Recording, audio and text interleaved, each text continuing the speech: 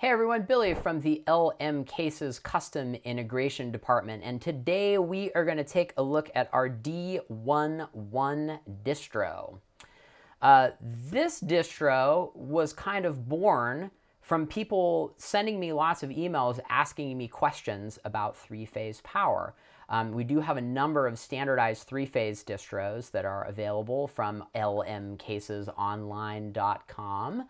But a lot of people were looking for a three-phase distro, wanting it for the output functionality of it, but not having three-phase power available to them.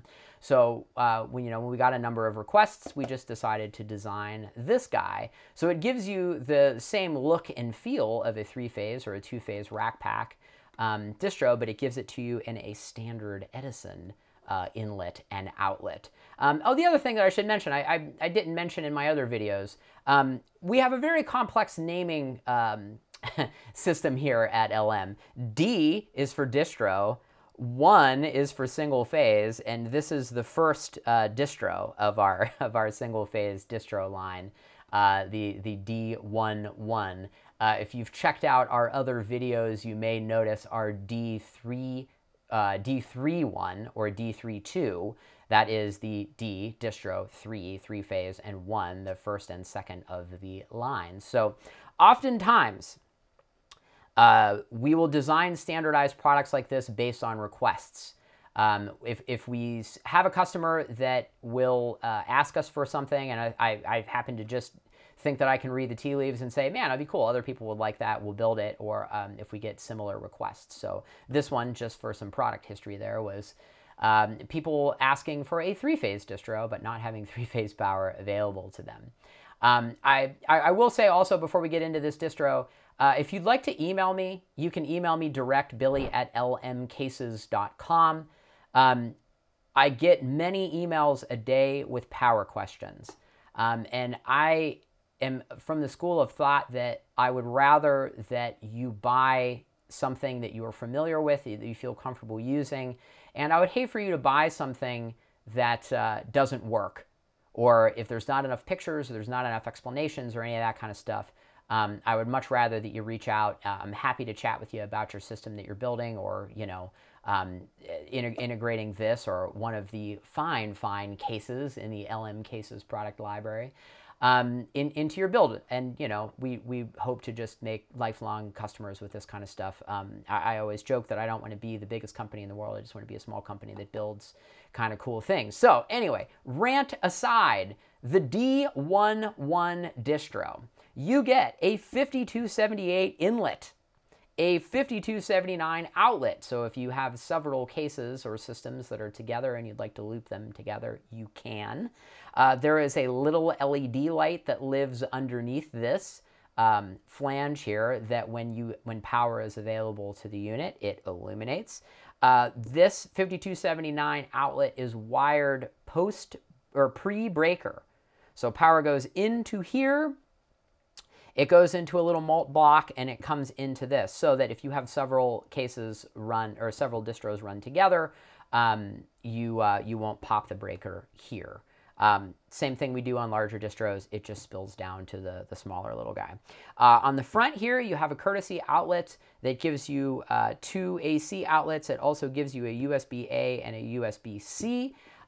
As I mentioned on other videos, I pretty much just spec this outlet now. This is 2024 right now at the time of filming this video. We're in a weird transition period between USB-A and C. It seems like we're getting less and less requests for purely USB-A, but a dual USB-C outlet is quite expensive. So as an example, the dual USB-C outlet is $55. This is about $35, and the dual USB-A is about 25 bucks now. So this is on its own 15 amp pop breaker. You do get a heavy duty hydraulic 20 amp breaker on the front that shuts off everything in the box. And on the back, you get 6 duplex outlets, 1 True1, and 1 Powercon. Now you might be asking yourself, Billy, why are all of the power outputs available? Well, sometimes you need outlets in density, And the other times are sometimes you need to feed things in your rack that also need to be locking. If you are a follower of LM on any type of social media, specifically YouTube here or Instagram, you may or may not notice that I like the Furman plug lock power outlet courtesy strip thing. And what I like to do with those sometimes is cut the Edison end off and replace that with a Powercon or a True1. The Furman plug lock is a little power distro unit that is, I think it's 5 AC outlets, and it has a little saddle that holds your plugs down. So if you've got wall warts or something like that plugged in and those are locking, wouldn't it be cool if you had a locking connector in there? The other thing that we make in the LM Tor Systems division of LM cases is we make a 4-plex to Edison, a 4-plex to True1, and a 4-plex to Powercon outlet. You can custom configure that on the website. If you want it to be 1 foot or 100 feet, you know, you can do that. So sometimes it's nice to take that apart and mount it on the wall of a rack or something like that. So we just give you options like that. You never know when you need to plug something in. If it's, in my opinion, I like to have as many outputs available. And if you just outputs available as you possibly can, and then sometimes when you just get into situations where you can't maybe fit a duplex, having an additional flavor here sometimes can save you. If you run out of extension cords or anything like that, sometimes you might have this flavor available. So again, 6 duplex outlets on the back, and a True1 and a Powercon. Are we throwing stuff at the wall to see what sticks with power outlets? Yes, we are. Thank you for noticing. Okay, so that wraps up this video. If you have any questions, just like I mentioned at the beginning of the video, please email me directly, billy@lmcases.com. If you'd like to buy this, check the link below, or if you would like to buy this or many other things, check out our web store, lmcasesonline.com. And if you want to see the general daily goings-on of LM and the custom integration department, check us out on Instagram. If you want to see the integrated stuff, it's a little story highlight thing called CI, and in this year it's CI24. You can also look back to CI23, etc., etc.